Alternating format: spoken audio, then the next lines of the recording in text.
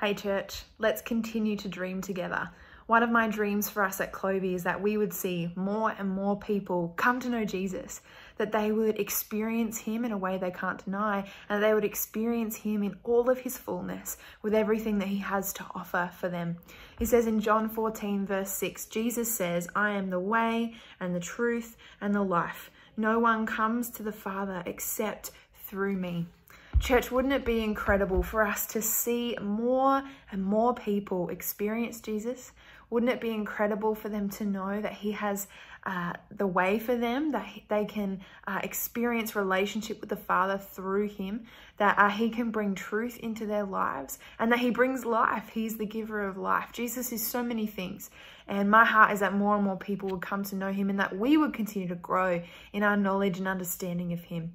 So church, what do you need to be reminded of about Jesus today? Did you need to be reminded that he's the way, that he's the truth, or that he's the life, or that you can be in an intimate relationship with the Father through Jesus?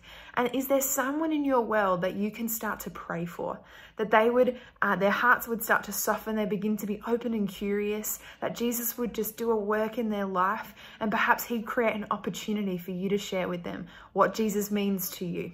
Have a great day, church.